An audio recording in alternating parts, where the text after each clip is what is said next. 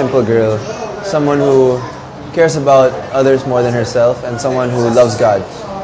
That's basically it. Yeah. Sometimes, not all the time. I don't know, it depends kasi a lot of people meet for the first time and then they fall in love, but a lot of people meet other people. Like my dad met my mom. I remember sobrang bilis lang ng courting nila eh. It was less than 2 weeks. And they got married. And they're married for 25 years. So it happened just like that. So I believe that sometimes it could happen right away, but other times it may take longer.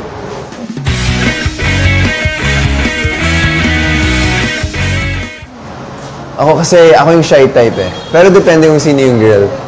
For me, I think it's just best to just go straight at it. Put it all out there. Bahala na si Batman, joke lang. Pero you really have to be honest with how you feel, and I think, yeah, just tell her, be honest, and let's see what happens.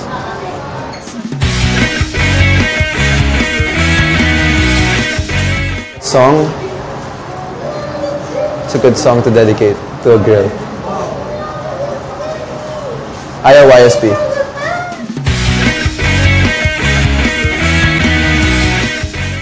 As a boyfriend. Kunyari, taken ako ngayon eh. As a boyfriend, I think I'm the type of person who will be supportive in every step of the way. Hopefully will be patient. And just be there for her every time she needs me.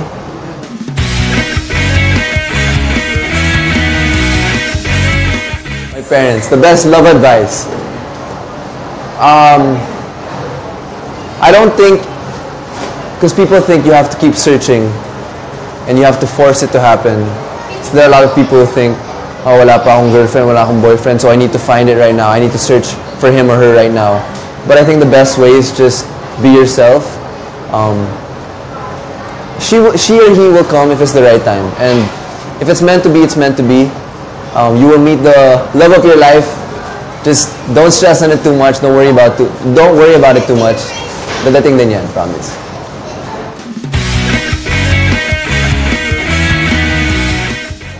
First of all, kailangan mo munang aminin ko sino yung mali. But I would probably be the first to say sorry.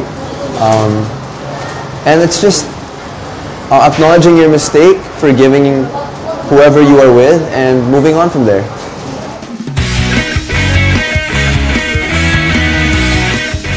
How do you know if you're in love?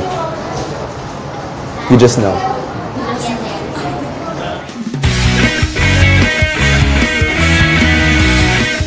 I've always wanted to do this. I've always wanted to go to a place with really, really clear vision of the sky at night.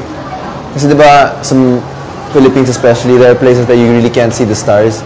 But I want to go to a place that is full of stars and just lie down there and just play good music with good food. That's probably the perfect Valentine's Day.